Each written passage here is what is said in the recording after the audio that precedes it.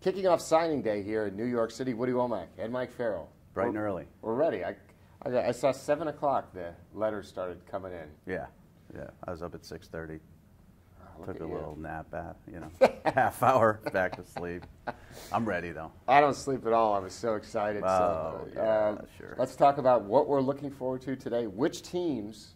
You got your phone out. Mike's looking at his phone.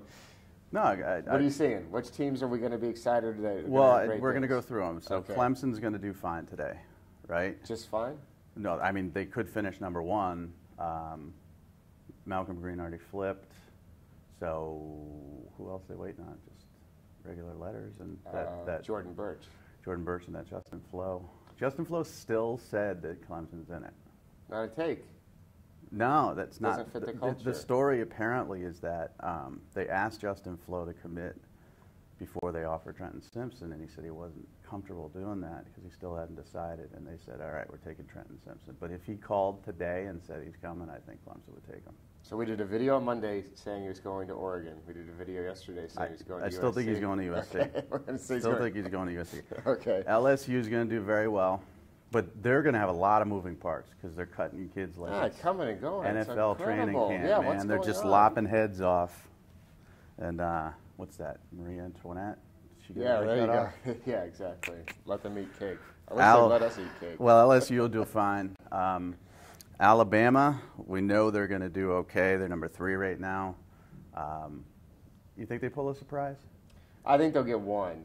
You think they get like a Darnell Washington, or I know he's announcing at the All-Star game he's not signing, but secret signing, or you like a Jordan Birch, or I don't know if they're getting Birch. They're getting Jace McClellan. Yeah, that's who they're getting. Yeah, that's their big move. That's a flip from the Sooners, so that'll happen.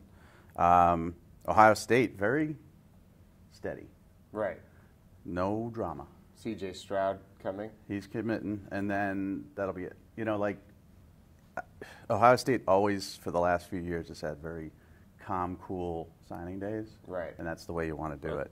A&M, Diggs from Jersey could go to Maryland. Not sure. Yeah, E.J. Smith. E.J. Smith will probably commit to A&M, I think, although you said Stanford. That was yesterday. That doesn't count today. So there's definite moving parts there. Donnell Harris.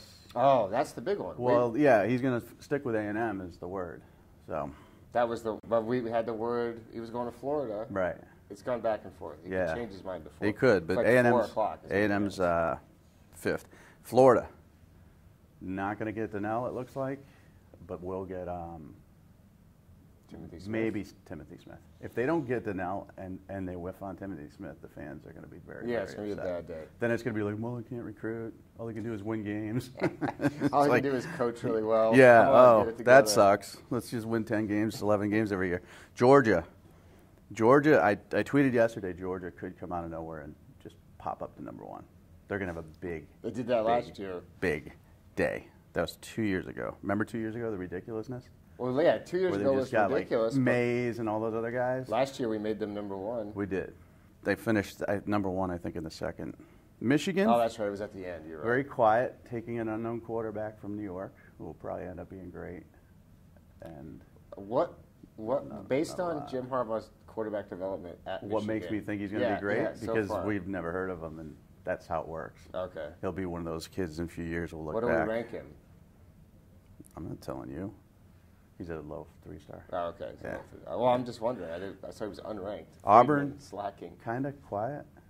Yeah, they're quiet. Well, they missed out yesterday on the JUCO offensive lineman that committed to Kentucky. And I saw this morning they did sign a JUCO guy, one of these German offensive linemen. Broderick Jones, though, might not sign, and Auburn's trying to that's going to be a long. Make that happen. We're going to carry that into February. When we live here until February. Miami, not pretty. No, what's going on? I don't know. What are they ranked now? 10th, but they're going to slide. Oh, jeez. Washington, very surprisingly, number 11 ahead of Oregon, but Oregon's going to pass them, I think, today in the Pac-12. But I'm surprised Washington's doing so well, especially with the coaching change. Yeah, but people love Jimmy Lake. Yeah, no, I get that, and they've got, each of them have 1 5-star. Oregon's got Sewell, and they've got Savell Smalls, and bunch of 4-stars, so it's really close between those two. How high, if USC gets Flo like you're predicting, and they get some of these other guys? Hold on, let me scroll to USC. I think they're in like the 60s. Hold on. Was it Gary Bryant? Is that who else they're going to get today? Yeah. They're 75th. Forget it. How high do they make it? They can't. I mean, they got 10 commitments. So let's say they get like 4 kids today. They're not. I don't think they're getting in the. I don't think they're getting near the top 25. Embarrassing. Just embarrassing. I don't know how the points work. I've worked embarrassing. For 7 years. I got it all in my head. Oklahoma number 12, Texas number 18. I don't see Texas making a jump ahead of Oklahoma, so Oklahoma's going to win the Big 12, at least in the early signing period. Penn State with a very quiet, excellent class, 27 kids, big class, 14th.